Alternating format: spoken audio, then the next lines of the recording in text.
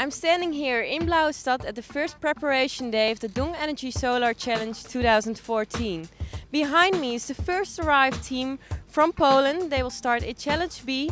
Let's see how they're doing. We're standing here with Christoph from Got Solar team from Poland.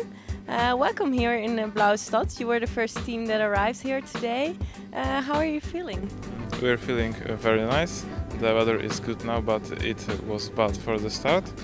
We hope that the weather will be good for our regatta, and we want to win this race, of course.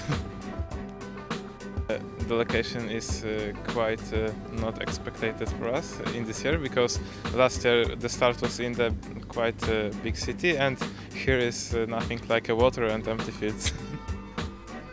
Yes, we are ready for the race, but our boat is not ready for the race. We need to finish our all systems, like the power system, electrical system, and our hull must be okay. And the one thing we need to do is to place a screws for a balance test, because in this year it's needed to get through the tests quite well. And we want to, of course, that the atmosphere will be good, and we can be friendship with another teams.